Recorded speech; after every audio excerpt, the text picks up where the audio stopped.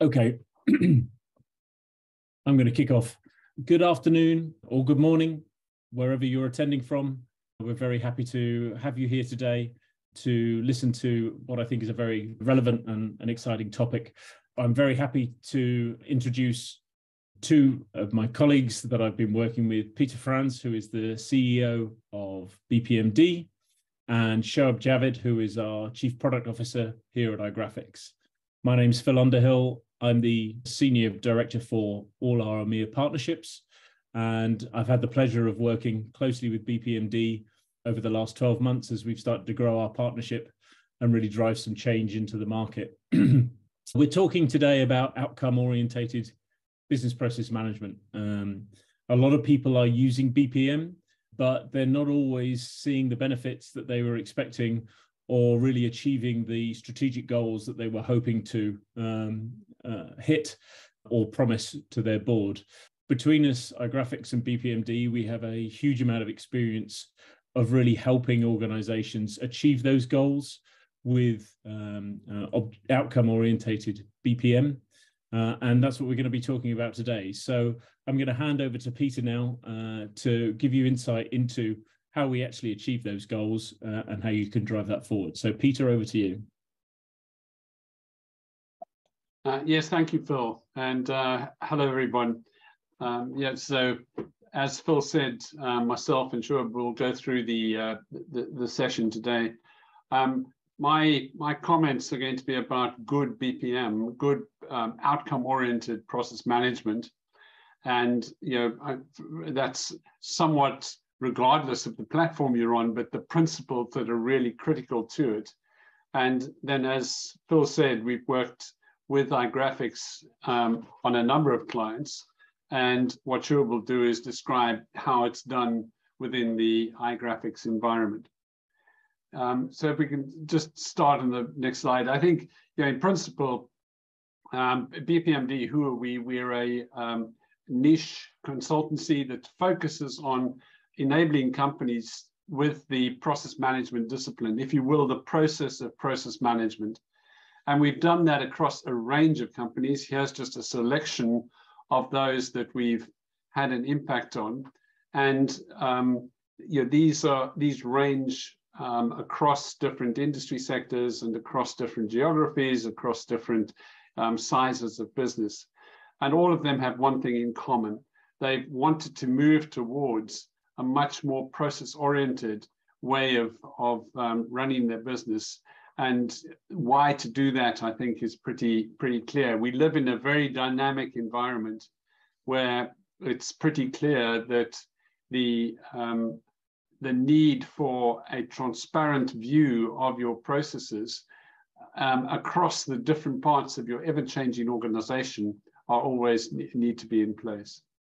So today, what we'll go through in terms of our objectives is a bit of the importance of BPM, what we have in terms of the potential sort of array of outcomes that you can get from good process management, and what you need to have in place with it and where it's really been achieved. And then what Shoaib will be doing is going through the role of iGraphics in achieving these ends. On the next slide, I think the first thing is, when talk about process, people always say to me, well, that's sort of the process flow diagram, the events and things. It's very two-dimensional.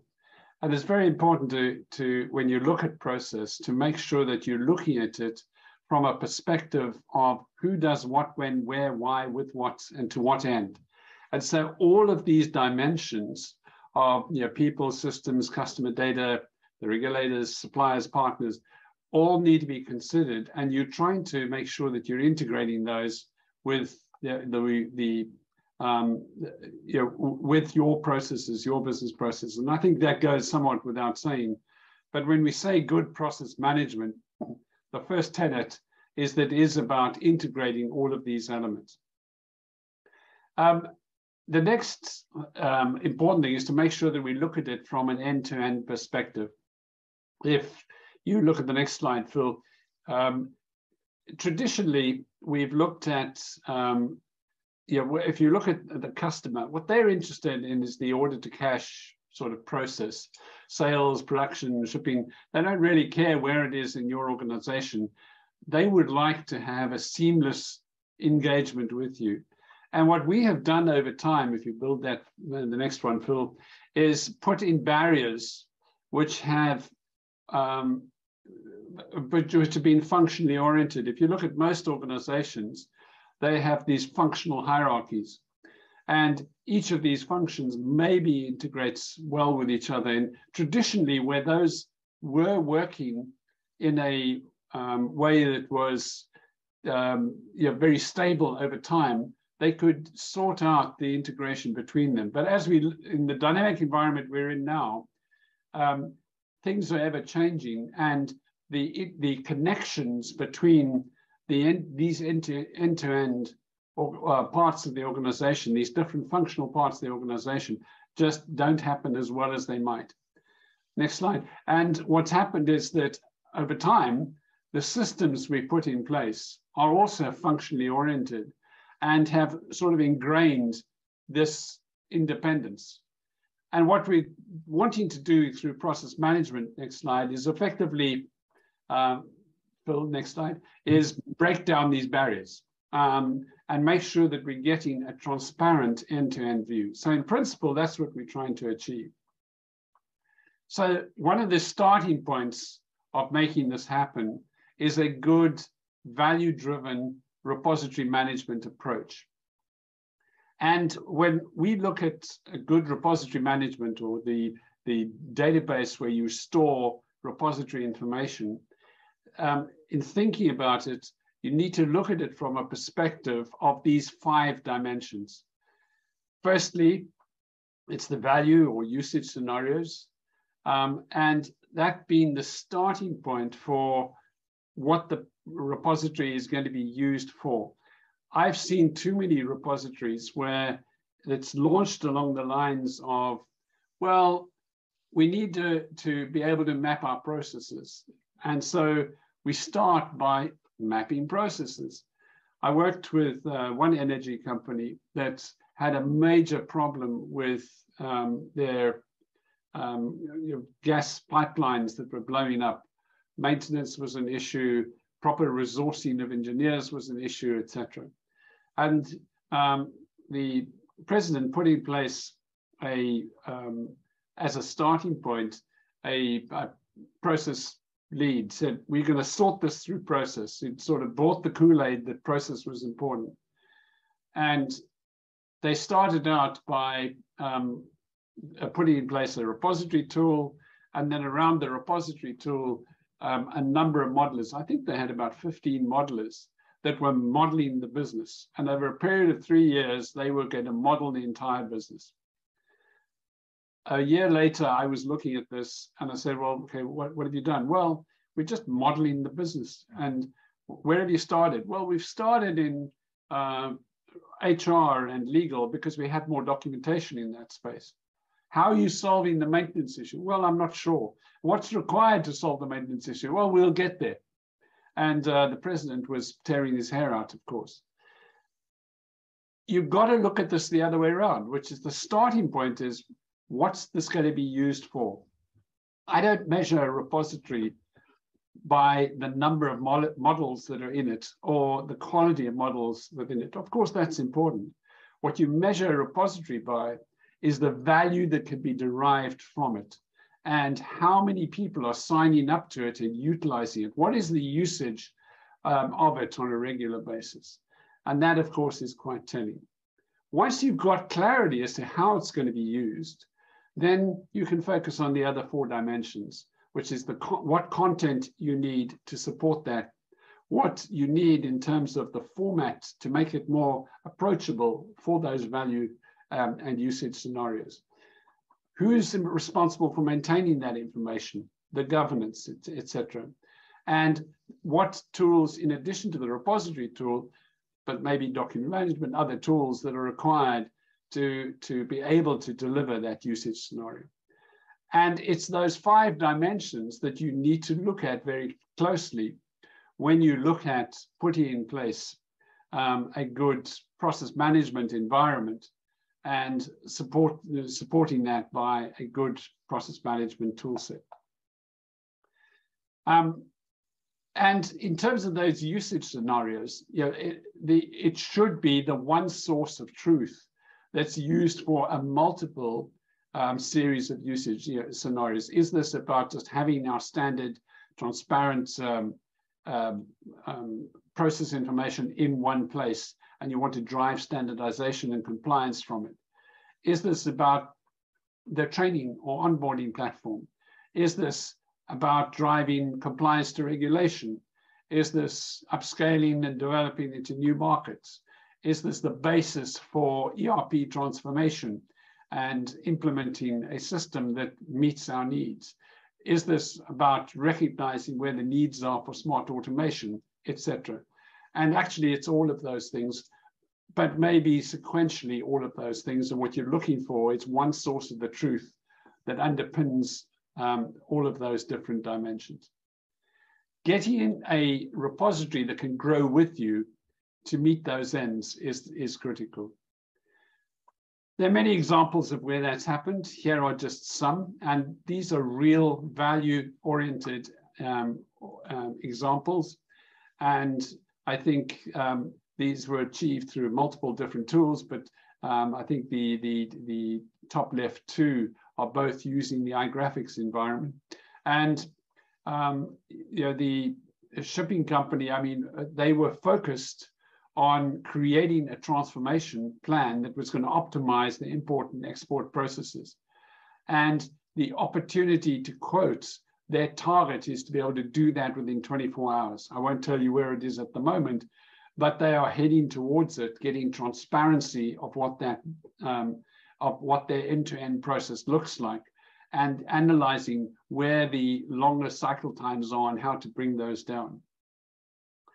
The medical research organization was aimed at significantly improving the mobilization related to some of their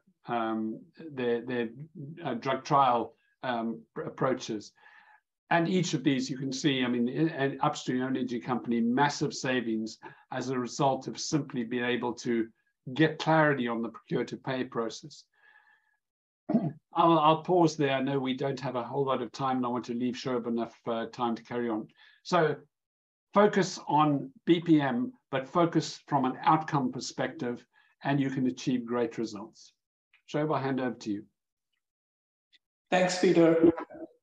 So what I want to do is, you can go ahead and build out that slide, Phil. Yeah.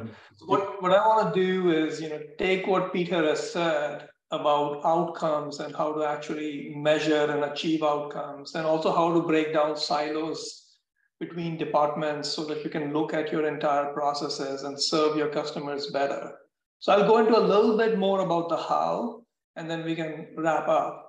So I've had the good fortune to work with lots of clients, and what I realize is that customers run a complex, living, breathing process, right? So it's not just a drawing on a piece of paper.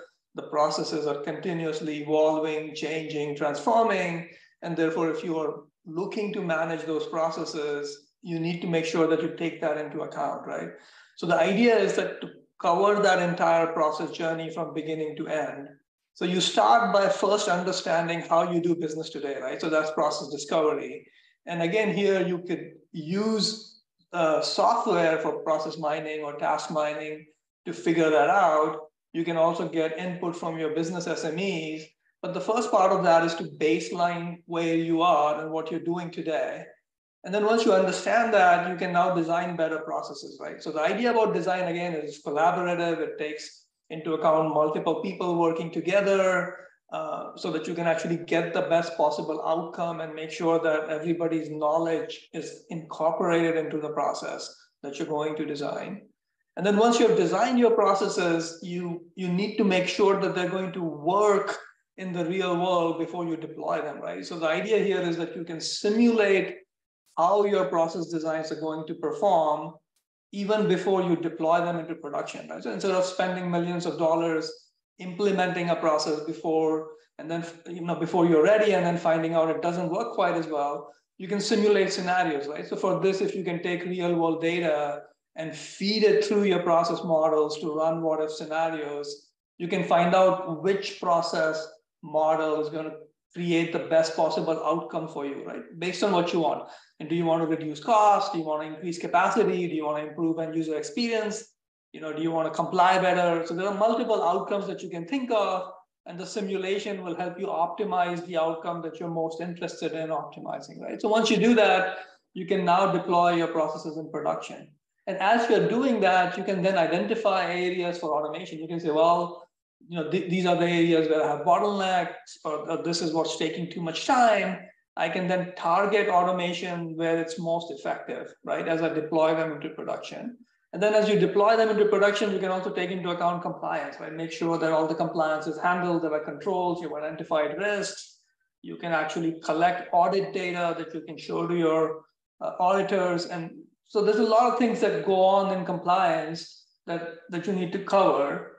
And then once you're in production, that's not where things stop, right? That's where it actually begins. So once you're in production, you're monitoring your processes in real time by connecting to the systems that run them, right? So the idea is you collect data from your systems and then look at how your processes are performing in production to see whether you can optimize them, right? And optimization, again, like I said before, could be on cost, could be on capacity, could be on compliance, it could be on end user experience. There could be a number of things that you can optimize on an ongoing basis.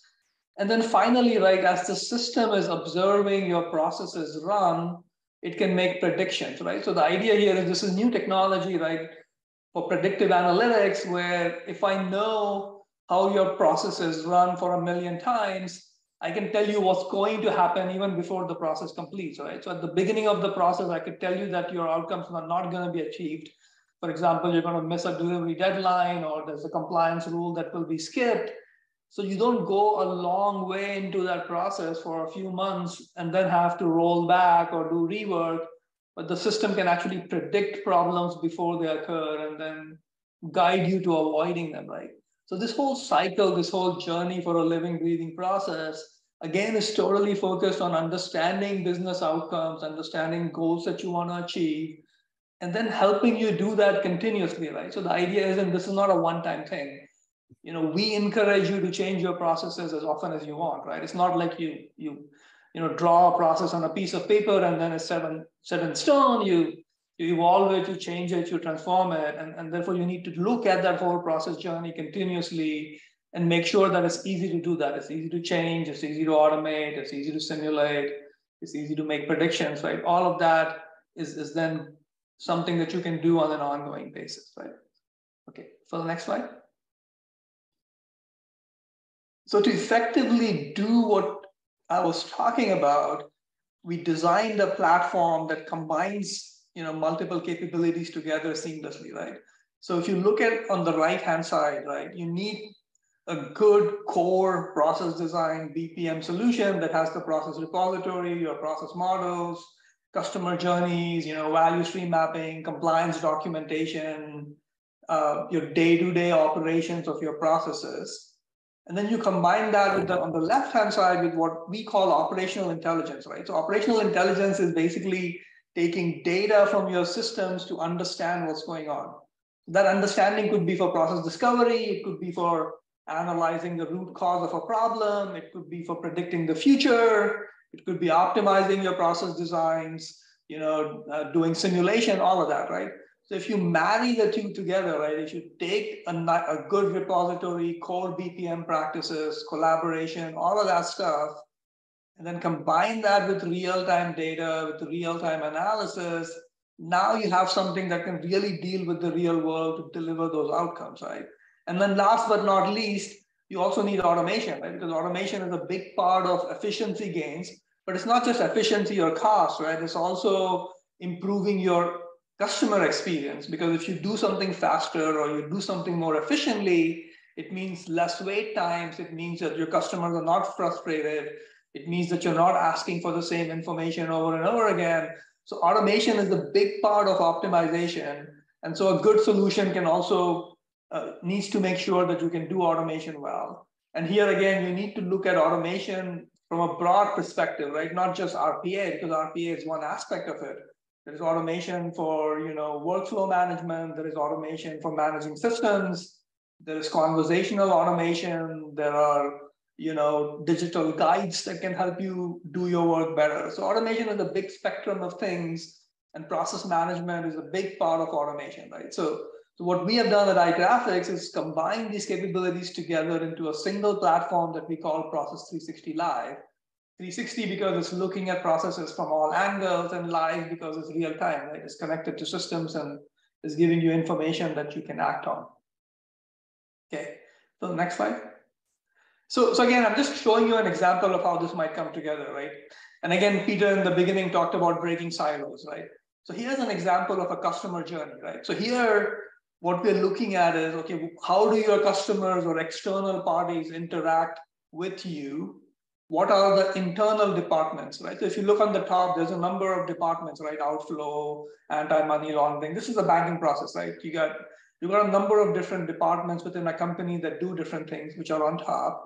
And then each of the circles is actually a process, right? So this is not a BPM-N diagram of a single process. This is a representation of the entire customer journey for a given solution that you provide, or a product or a service, which have multiple processes and multiple paths through multiple processes, and as well as looking at who's doing them and looking at where the external interactions occur and so on. And then overlaid on top of that are metrics, right? So the idea is that this is connected to systems, so you can look at, okay, well, how many applications support this entire customer journey, right? How complex are they, right? Where are my vulnerabilities? What does it cost me to do something? Which is the fastest path through the process? Why do I have 20 paths as opposed to only 3? Because the other 17 of them are not that important, right? So why am I maintaining them? Why am I spending money on them?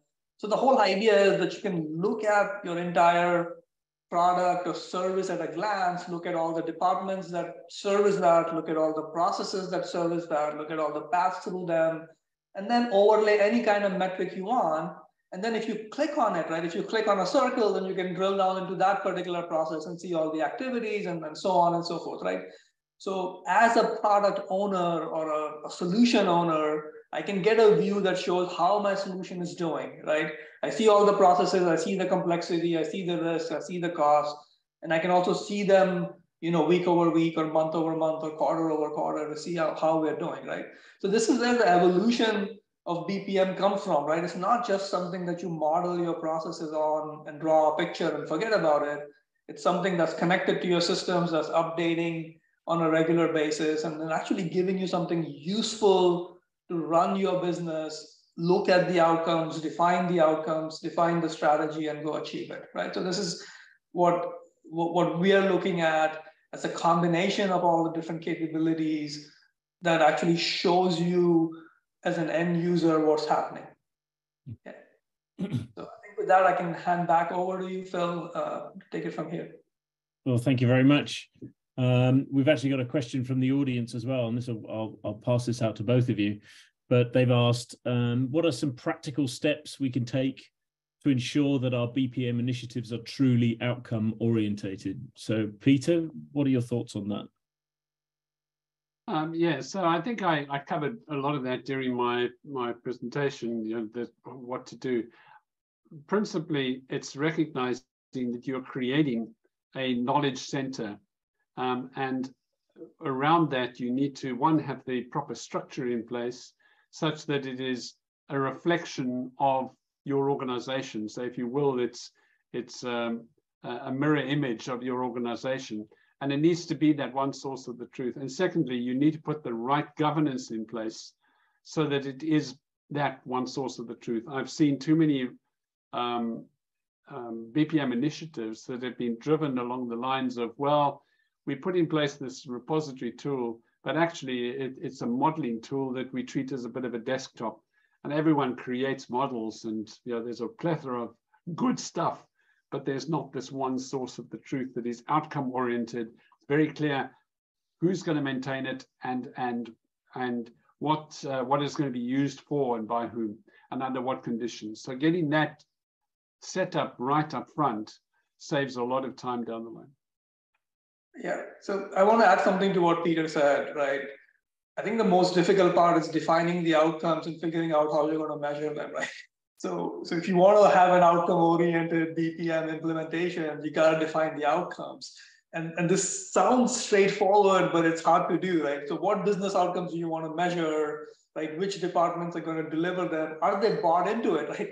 The main problem I see is, okay, fine, you have some process analysts define some outcomes, but the rest of the organization doesn't even believe that they're important, right?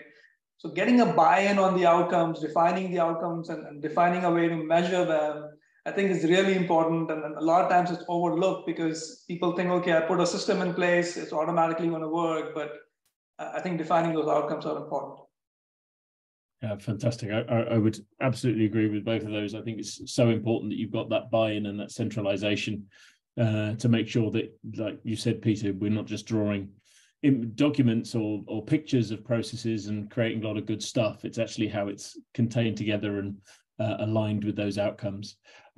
Gentlemen, thank you very much for the time today. I think it was a very insightful session, and I hope the people out there who've had a chance to watch or are watching the recording get a chance to reach out to us to discuss your BPM journey. I think there's a lot of synergies on how we can help you progress that and explore ways to actually drive more outcomes and more success in you hitting your strategic goals. So thank you very much for today. Thank you to Peter, thank you to Shoaib, and we'll talk to you soon. Thank you very much. Cheers, everyone. Thank you. Thank you. Bye-bye now.